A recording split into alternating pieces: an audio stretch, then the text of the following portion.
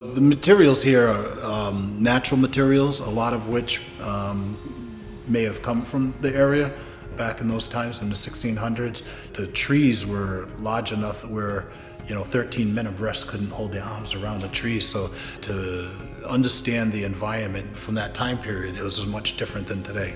The materials that are here, your oak is post and beam, which is an awesome way of building. They don't do it enough.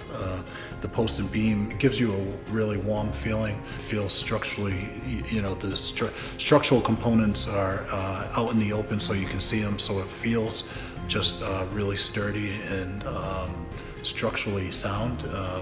And the knotty pine, you can't find boards like this anymore that are this wide. And they would cut down a tree and plane all this stuff by hand probably and make each piece. It was a lot more love and care put into the materials.